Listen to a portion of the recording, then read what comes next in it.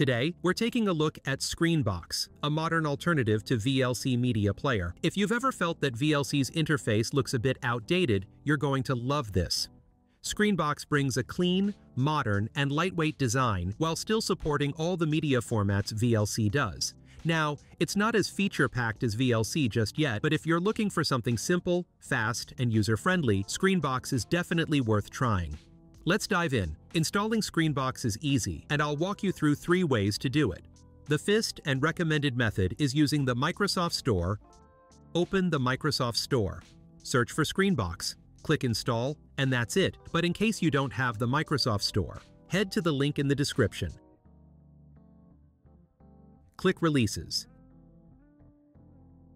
Download the MSIX bundle file. Once it's downloaded, double-click to install. The last method is using Winget. If you're on Windows 11, Winget is already installed by default. So all you have to do is open the Start menu and search for PowerShell and open it.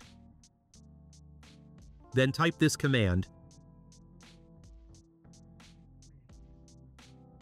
and hit Enter.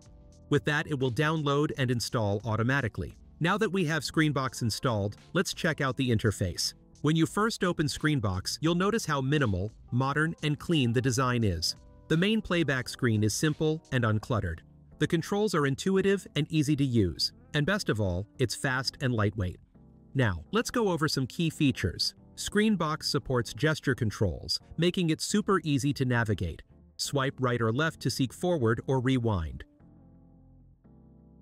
Swipe up or down to adjust volume. If you prefer keyboard shortcuts, good news. Screenbox supports the same shortcuts as YouTube.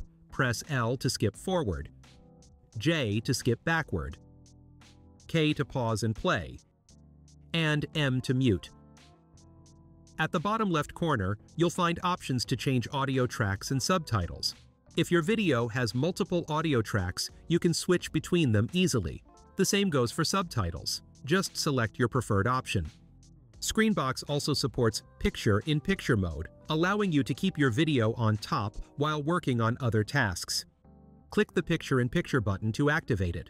The video will shrink into a floating window that stays on top of everything else.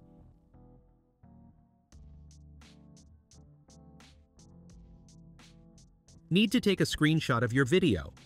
Screenbox has a built-in feature for that.